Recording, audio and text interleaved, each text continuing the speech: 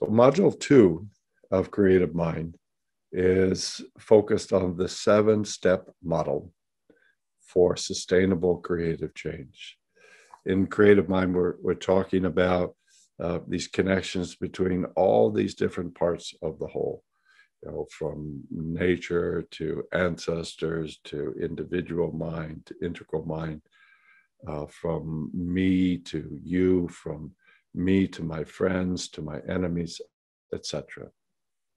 What we're looking to do in Creative Mind is open these conversational spaces, if you will, where we can bring in all of the different vital connections that are part of a person's deeper identity system, and then see how we can bring them all into some sort of positive harmony.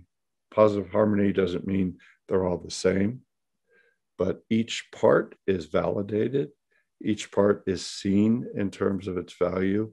And then the parts are brought together like a musical symphony, like a good sports team, like a good meal.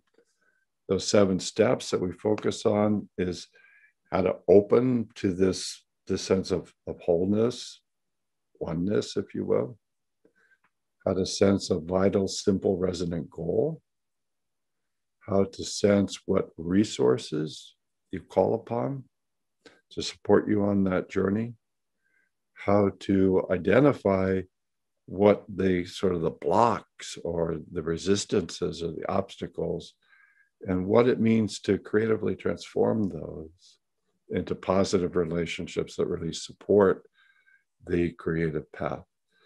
And then really important in Creative Mind, how to do this connection so that each of these disparate parts are sort of, again, singing the same song.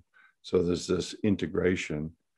And then we say, what are you going to do to bring that out into the world? And what do you need to keep it alive and keep growing?